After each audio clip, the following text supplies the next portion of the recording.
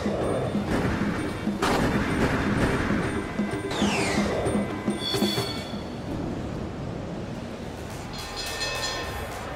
and gentlemen, from the Broad Street Ballroom, we are set to go with our next bout of the evening. It's scheduled for 3 rounds of Muay Thai for the vacant Friday Night Fight middleweight title. Your referee for this contest is Vinny Chappell. Introducing first, fighting out of the red corner, he wears a red with gold trim. He represents the UFC gym from New York City. Ladies and gentlemen, Terell Harewood. And his opponent across the ring, fighting in the blue corner, he wears the green, black, and gold, the colors of Jamaica. He represents Anderson's Martial Arts, also from New York City, Shawn the Machete Ellis.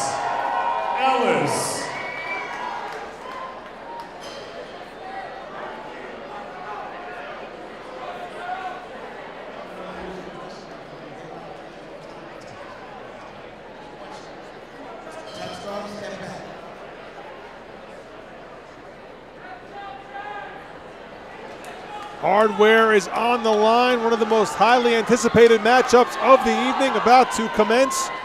Terell Harewood goes up against Shawn the Machete Ellis with the 155-pound Friday Night Fights title belt on the line.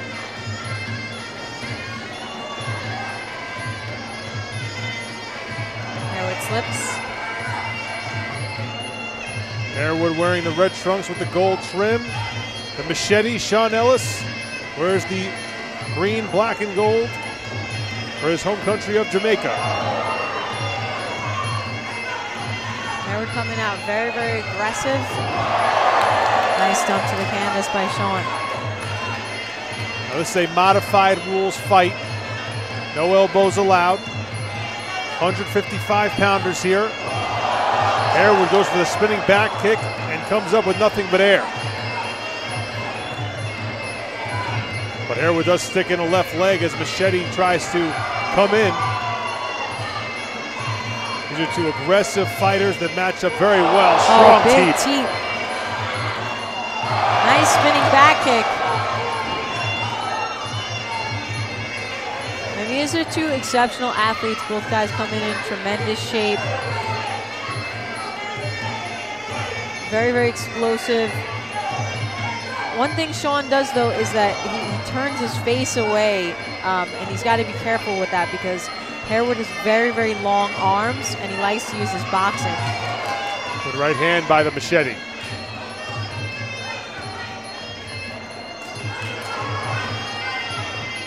Seen Harewood several times on Friday Night Fights. He's won his last 4 decisions.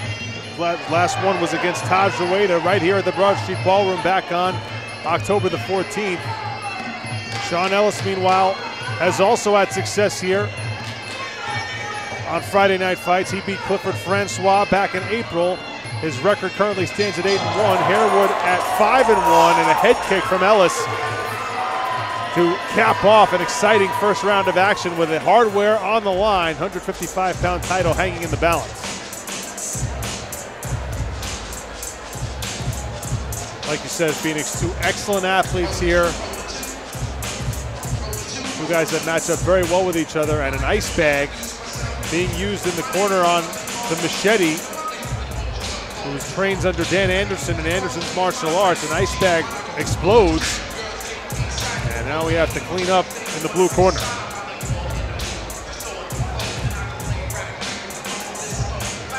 You can expect very flashy techniques out of Shawn Ellis.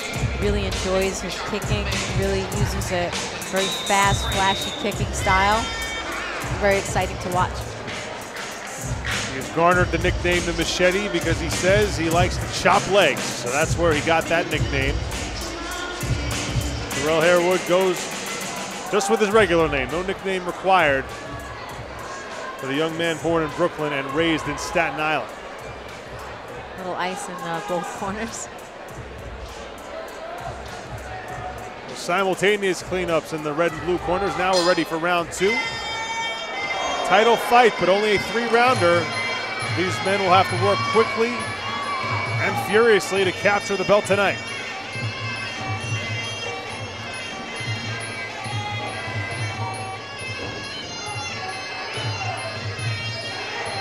Terell Harewood telling me yesterday at the weigh-in this will be his last fight at 155. He's ready to move up, but he wanted to capture a championship before moving up to the next weight class. Harewood's corner is yelling at him to let his hands go, to abandon a lot of the flashier kicking stuff and stick with his bread and butter, which is we've seen him have very good boxing on a lot of the fights here before. Yeah, I think he was trying to meet Shawn where he lives with flashier kicks. You're right, Phoenix. Harewood normally a very smooth puncher, but we have seen him try to go tit for tat a bit with the machete. Right. And best to nullify that really by working on what he's best at, which is mixing up those combinations, kicks and punches. Dan Anderson calling for Shawn Ellis to start moving forward and be more aggressive and start landing some shots. Body kick by Ellis.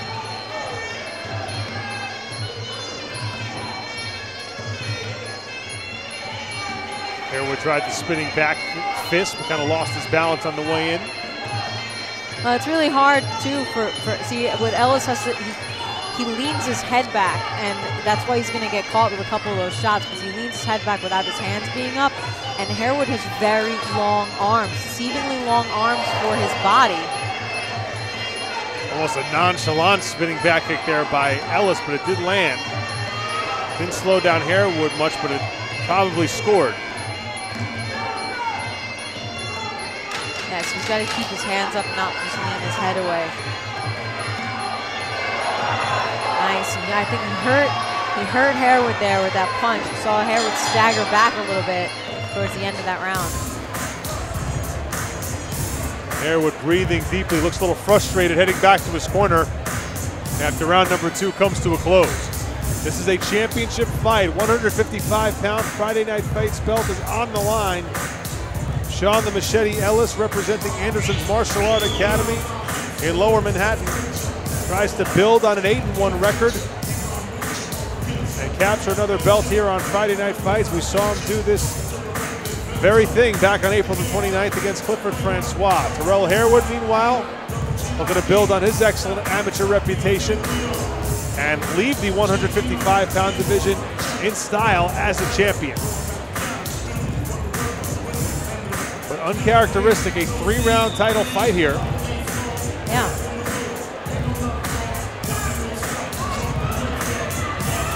We'll see which of these fighters is able to turn on the jets and come away with the hardware.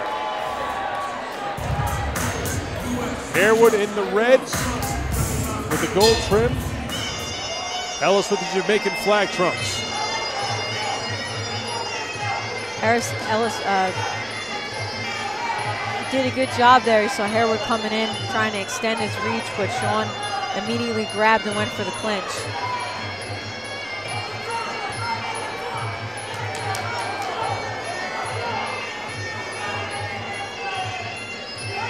Harewood's corner is just begging him to let his hands go, let his hands go. Harewood, a very measured fighter, very methodical. May have to put his foot on the gas here. He wants to impress the judges and come away with this championship. See, Ellis isn't really easy to hit because he keeps moving his feet. He keeps trying to range his distance, moves his feet in and out. He'll throw a kick and then he'll evade you.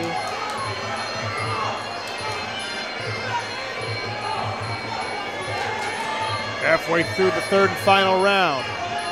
155-pound title belt hanging in the balance. Will it go up to the judges, or will one of these men stop the other and make it easy?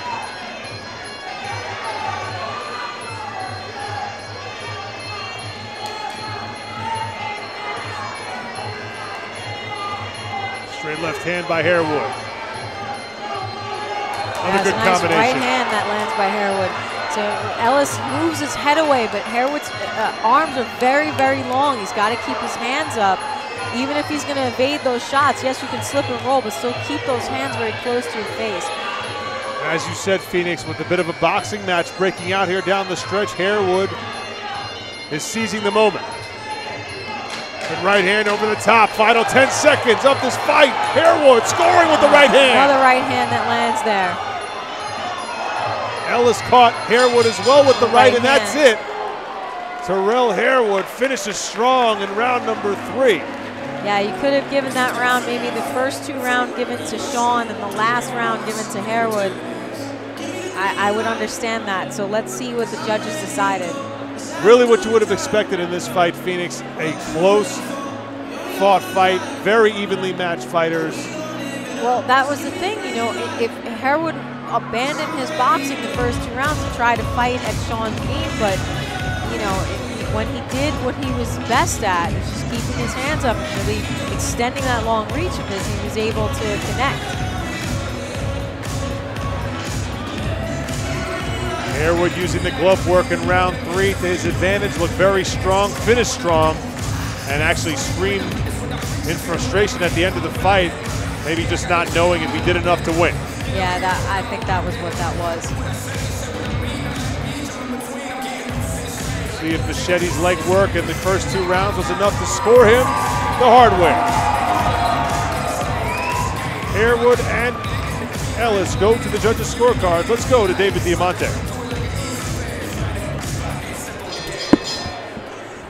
Ladies and gentlemen, after 3 rounds of action here at the Broad Street Ballroom, we go to the judges' scorecards. All 3 judges scored this bout identically, 29-28. All 3 for your winner by unanimous decision. And the new Friday Night Fight middleweight champion, Shawn Ellis.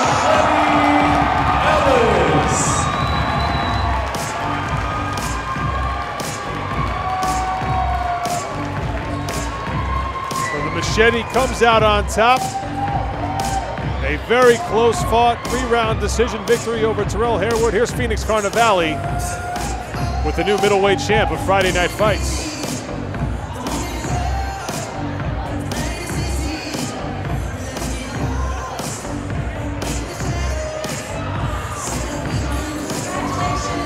On winning yet another bout here at Friday Night Fights.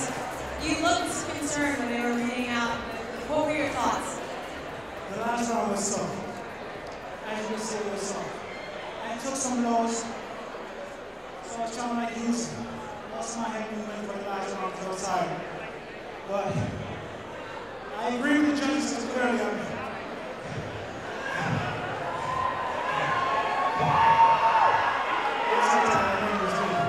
Now, what was it about him that made you tired? I've seen you were very, very conditioned before, but did he give you a hard time?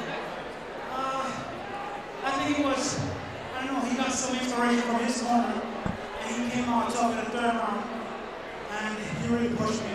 So I kind of gassed. So, like I said, got me to use my head movement in the last round, which was pretty tough. Congratulations on yet another win. The crowd loves you. Shawn the Machete Ellis, exhausted but victorious. He scores the 155-pound title belt, the middleweight champion of Friday Night Fights.